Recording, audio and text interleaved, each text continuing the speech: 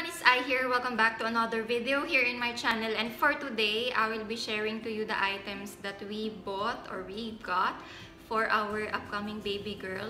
Currently guys, I am on my 37 plus weeks, 38 and about to pop. Malapit na siya. Anyway, yun, pasensya na kung medyo hihingalin ako in the middle or something while nagtutok ako kasi alam niyo naman, jaundice and medyo yeah, kailangan kong huminga talaga. Anyway, first is, I'm just gonna share to you guys that these items that I will be showing to you are just practical ones, and yung iba medyo branded siya kasi alam nyo naman na hubby is looking into something na quality instead of yung madaling mga masira, ganyan. Hindi naman lahat kasi you know me, I've purchased already some items and mostly are second hand. So yeah, wala tayong kaso doon. I was able to clean them and sanitize and sterilize or whatsoever that's called. And yeah, it works. Pwede na, 'di ba? Hindi naman kailangan ng panibagong ganito, ganyan because babies grew up so fast. Actually, I will not be including here yung mga outfits, damit, ganyan, or hindi kasi siya ganun kadami talaga. They are just there. Siguro gagawa na lang ako ng separate video on that, but yeah, we'll see. So, yeah guys, without any further ado, let's start. Guys, I actually make a checklist right here ng mga kakailanganin namin, kaya medyo organized ako kahit papano, hindi ako nag-splurge into a lot of stuff na hindi naman talaga necessary, okay? So, yeah, first in here is a sleeping space or spot for the baby, which I got a cot. I will just insert a picture somewhere. And bumili ako ng crib na alam niyo naman, it's just a second hand and it's a good steal because I got it like maybe 1/3 of its price. The furniture is in a very good condition, tapos yung mattress niya is well preserved, so it's a good steal for me guys. I don't need to purchase a new one na sobrang mahal, diba? Next is a car seat. It's a must have to have a car seat here in the UAE. Hindi katulad dyan sa Pilipinas na pwede mong saklutin na lang yung bata tapos ikaw yung naka-seatbelt, ganun. Hindi uubra yun dito guys. Super mafa-fine kaya. Yon. And it comes with a stroller. So yeah, kasama na siya doon, and it's also good for traveling in the mall with a kid or grocery, ganyan. So next is a baby carrier. This is not new. Kay Bebe Boy pa dati to, pero isinama ko na rin sa must have para kahit papano may idea kayo kung ano yung mga kukunin nyo. I will just put them all in the description box guys. This is very helpful, a lot helpful. Since birth hanggang sa kaya nang maglakad ni Bebe Boy, yan pa rin ang ginagamit ko guys. And it's very sturdy, it's a Manduka brand. Next is yon, yung mga damit separate ko na siguro that gagawa ng video, but I will just still tell you what are those. Kailangan nila ng bodysuit, swaddle, socks, mittens, cup, ano pa ba, yung mga tie side na damit kasi alam nyo naman kung first time mom kayo, napaka-fragile ng buto ng baby, so parang ayaw mo siyang masaktan or something, so you will be just, you know, yung mga isusuot na lang tas itali-tali mo na lang sa side, yun na lang mga bibilhin mo. Yun, mga pajamas and socks. Nasabi ko na. Next is, yeah, diaper. So mag-proceed na tayo sa mga items na meron ako dito.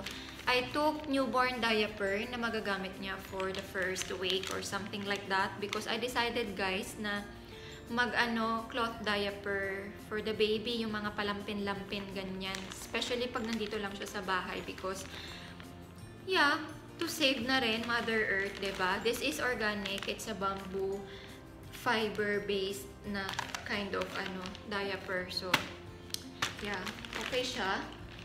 Approve ni hubby. Then, I got some wipes as well. I prefer yung mga pa-water wipes na ganyan. Tapos may nakalagay na 99% pure water kasi delicate ang skin ng baby. So, you really have to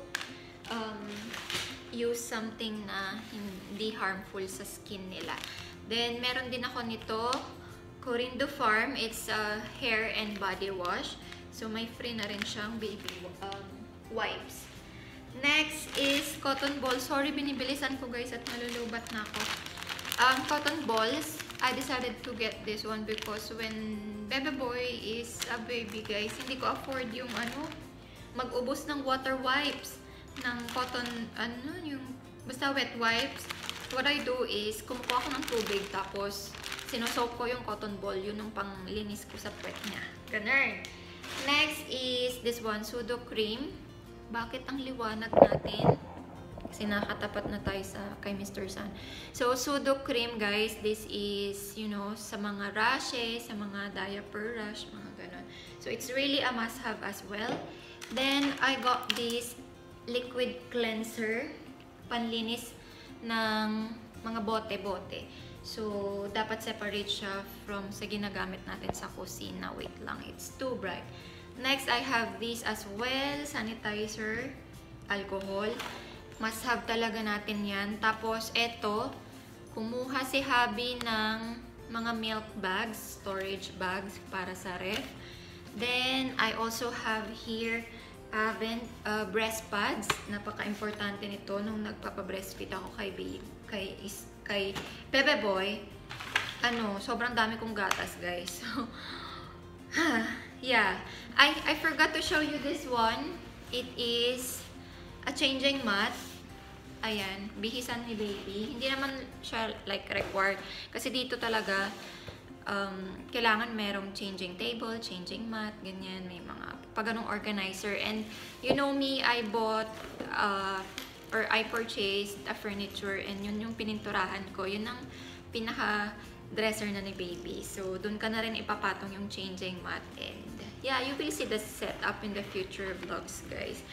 Next is I will be showing you this thingy that I bought. It's enormous bag. It doesn't really look like diaper bag, pero for me it is kasi malaki siya and it's very spacious inside.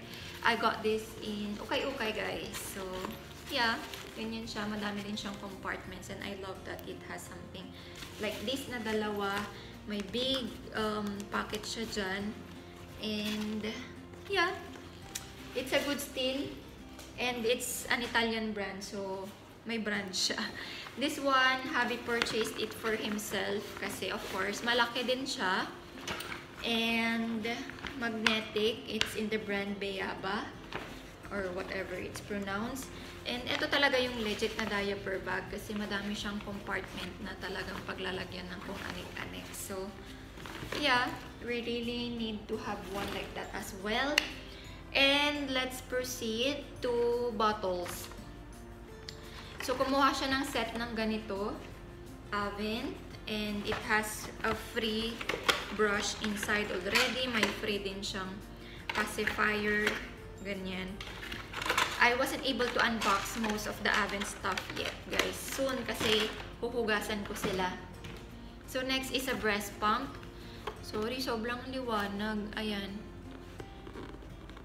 It's a breast pump and yeah, it's a must-have for me as a mother as well. Nakatapat na pala tayo kay Mr. Sun. Layo-layo tayo ng very slight. Ayan. Lipat-lipat pag may time. And this is a stand lang siya ng bote kapag idadry natin siya. Also, hubby got me a warmer, milk warmer. Ganyan siya. Hindi ko pa sila na-open. I don't know if I will do an unboxing video of all the Avent stuff, pero we'll see. Then, meron din siyang kinuha na sterilizer for the bottles. So, yeah, that's it for all the Avent. No, hindi pa. Tama. Yun lang. Tapos, napakita ko na sa inyo breast pads and milk storage bag. Yan. Tapos, mawawala si Mr. Sun. Ayan. Next thing that I will be showing you guys is this one, a butter. Yan. Hindi na ako bumili ng bathtub because we already have a bathtub at home. And what I like about this one is that pwede mo siyang ilagay sa sink or sa palanggana, ganyan. or sa table lang kasi it's just a soft higaan. Kasi kung bibili tayo ng, what do you call that, yung pabattab-battab na style, hindi siya, I don't know, hindi ko siya bet. Kasi may bathtub naman na may sink naman or lababo or what do you call that, yung palanggana. Doon mo na lang ilalagay ito. So, yeah, this is how it looks like. Inopen ko na kasi siya. Ayan, na-adjust naman siya. So, ipapahiga mo lang si baby dyan. Soft naman siya. And, yeah, I just like how it is. Ganon. Next thing is this one. Dito na tayo, guys. I got this. As you can see, ganyan lang siya. This is for later years. Hindi siya pang newborn, of course. Siguro pag 3 months, 4 months, ganyan, if I am cleaning or something in some areas in this house, pwede ko lang tong ilapag, tapos maglalagay ako ng higaan niya pa na softer dyan. Then, wait lang, nalulubat na tayo. Then, yeah, she can play or, diba, roam around. Sensya na, mahirap ipakita. But, yeah, I like it. I got it for sobrang cheap lang. And then, this one is the tumba-tumba, guys. I mentioned it sa mga previous vlogs ko. It's way back. And I got it for cheap as well. And, ipapahiga ko lang si baby dito kapag nasa kitchen ako or nagluluto ako or I'm doing something. Dala-dala ko siya kasi hindi mo naman madadala talaga yung crib all sa buong bahay, diba? So, yun lang, guys, yung mapapakita ko sa inyo. I believe I still have a lot to share with you. Yung mga gamit na mga damit, mga swaddles, mga blankets, ganyan. But then, yun lang muna. Anything na pwede kong i-DIY ko, makikita nyo naman in the future, guys. Ipapakita ko sa inyo. I mean, sorry, meron pa pala akong ipapakita. Yung mga care kit na essentials for the babies as well. Meron ako dito mga Q-tips, which is very important kapag lilinisin mo yung mga pusod, ganyan-ganyan. Then, one thing important is nail cutter. Sorry, si Mr. Sun. Nandyan na siya talaga. Sinusundan na niya ako. Nail cutter, nose aspirator, yung pinapump sa nose. These are the very most important, guys, na stuff for the baby. Kasi, of course, napatunayan ko na kay Bebe Boy before. Scissors, you will also need this one. Wala kasi sila dito yung mabibili na parang sa Pilipinas na isang set ng care kit na. Meron, pero sobrang pricey. I cannot afford. Kaya inisa-isa ko na lang, which is not bad kasi, mas makakatipid ka pa nga. This is a scissor. Pag may mga tangled na hair si baby, gupit-gupitin natin. Then, ito pang prick ng kulangot or something. And, meron din siyang brush and comb. Oh my gosh, Mr. Sun. Ayan. Then, ito, safety pin kasi may palampin ako sa kanya. Then, hubby also got this one. I don't tolerate my kids to do yung pacifiers, ganon, yung thumbs up or gumamit ng pacifier, pero binili ni hubby pa rin, so we'll see. And meron din siyang clipper for the pacifier. So, yun lang, guys. Sobrang haba na ng vlog ko. That is all, and I hope may natutunan kayo. I will put all of them in the link or in the description box. What am I talking? So, that is all for this video. Thank you so much for watching, and see you again next time. Bye, guys. I love you so, so much. Mwah.